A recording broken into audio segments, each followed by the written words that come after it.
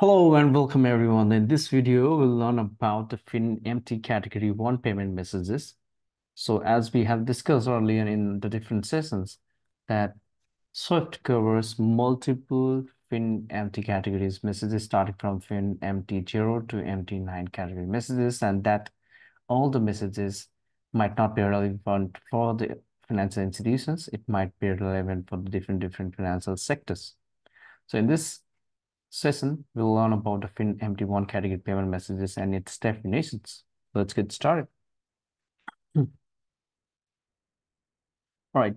So it starts with the FinMT 101 message, which is basically a request for transfer. This kind of messages are generally given as one of the facility to its customer, wherein they can make a payment, or I would say request for a payment to its account holding institutions. The next one is MT102, which is a payment again provided for a customer, but it totally depends upon the bank wherein they have a relationship to make a transfer of this MT102 messages between the financial institutions. Basically, the underlying reason for sending out this MT102 message is when a customer is willing to make a payment to a receiver with multiple different customers. So that is a multiple customer credit transfer payment. And then we have MT102 plus STP. We have different subtype of the payments. One of them is MT102 STP, which means the payments will be straight through processed. And then we have the major messages, which is MT103, which is a single customer credit transfer payment messages. And its subtype we have, which includes MT103 to remit if the remittance information is required more than 140 characters, then up to 9,000 characters, this 9,000 remit message is been provided. Again, this is altogether depending upon the bank's relationship with the sender or receiver. Or I would say if they have taken a subscription from the SWIFT. And then we have MT103 STP if it is a straight through process without any human intervention or manual intervention. All right. Then we have MT104, which is basically used for the direct debit and request for the debit transfer messages. This kind of messages you would see when there is a direct debit being set. Again, for this, you need to mandate. You need to provide the mandates, and then once the mandate is taken in place, mandate ID is taken in place, and every month, if you want to make a bill payment, you can do a setup for the direct debit or EMI payments, and multiple businesses use cases are there. Then next one is MT105, which is EDIFACT messages, or EDIFACT envelope is what the description is, and an envelope which conveys a 2K EDIFACT messages. We have MT106, which is EDIFACT envelope again, but it is as well as 2K EDIFACT message. We have MT107, which is a general direct debit message.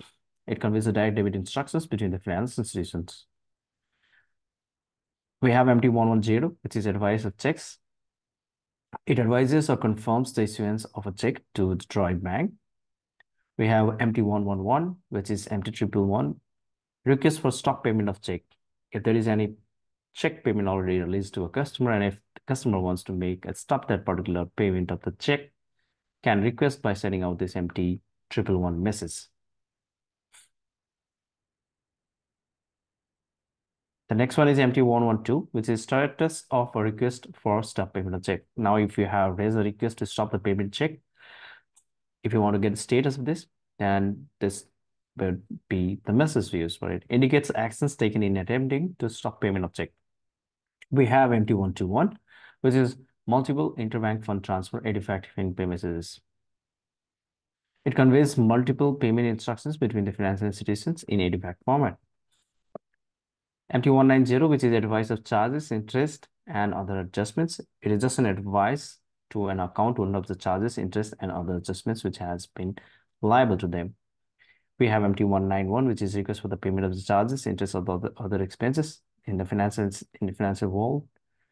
There are multiple charges, which includes pence and hour that can be used over there as well.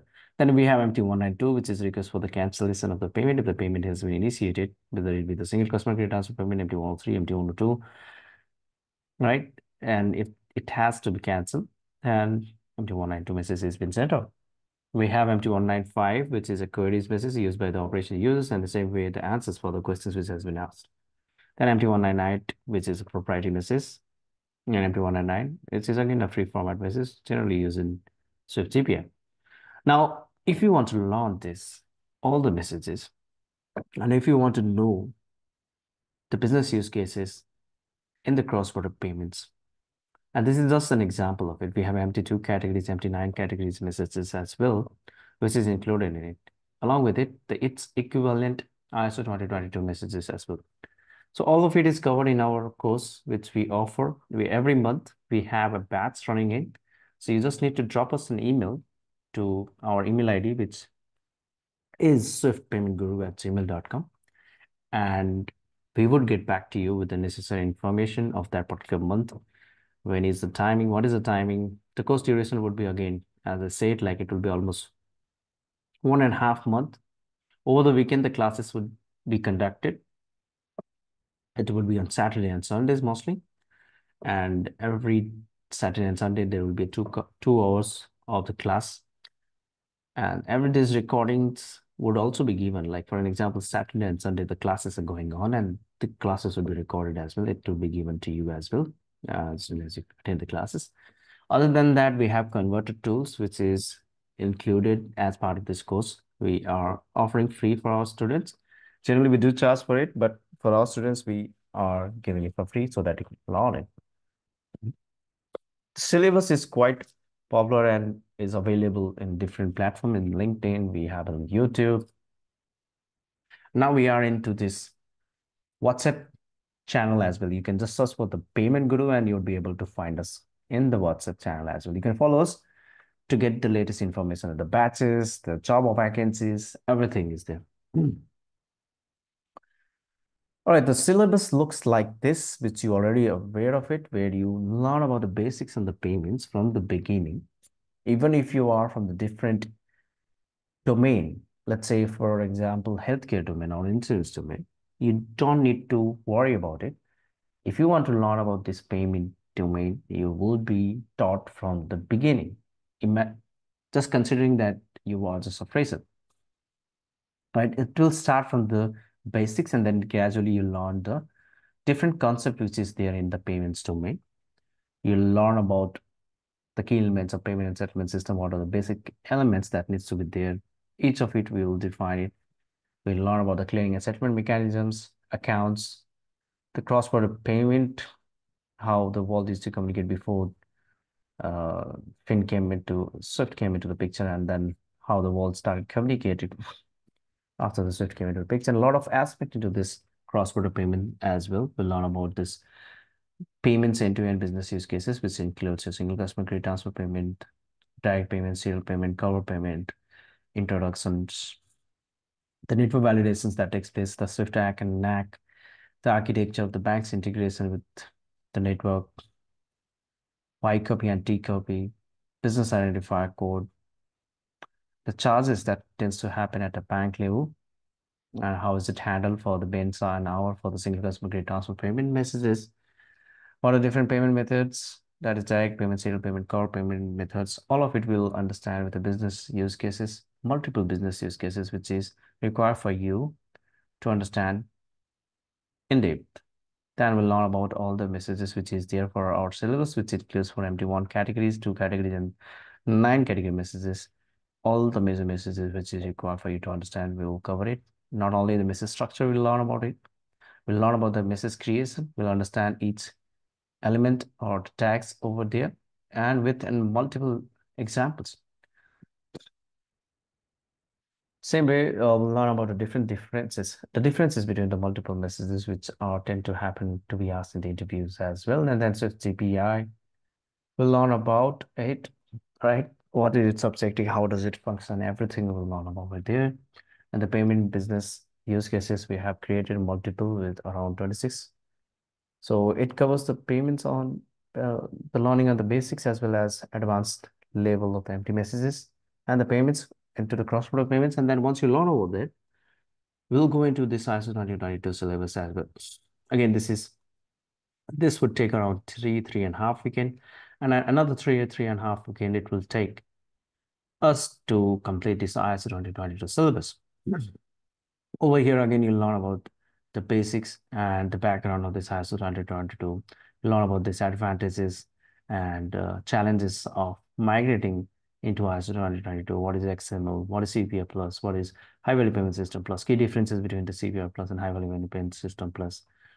Plan of the world High Value Payment System into ISO 2022. Then the different aspect on the Swift Transaction Manager, just how is Swift helping it, different channels which have been provided, and then we'll learn about this ISO 2022 messages, which includes PAX, Pain, and cash management, as you can see. And then finally, it will also help you to prepare on the interview questions, which is around 50 questions, which we generally see being asked in the interview. And if you are ready with this all 50 interview questions, you'll be able to crack some very good interview into this cross-border payments. That I can assure you with my years of experience of teaching. So this is all about it. And again, coming back to it, if you are interested, whether it be the online classes or whether it be the self-paced, as you already know, you'll get all the videos in a pre-recorded videos manner, and you can access it. The access would be there for lifetime, and all other features which has been provided, that is converter tools and all the reference materials which is required for you, and also my contact as a trainer. You would be able to reach out to me if needed in any of the project related support help. And if you have any queries, I'll schedule one-to-one meeting with me as well, where I'll answer your questions related to payments or the syllabus. So that's all about it. If you are interested, as I said, right, you just email us at swiftpaymentguru@gmail.com. That's it. I'll see you next time. Take care.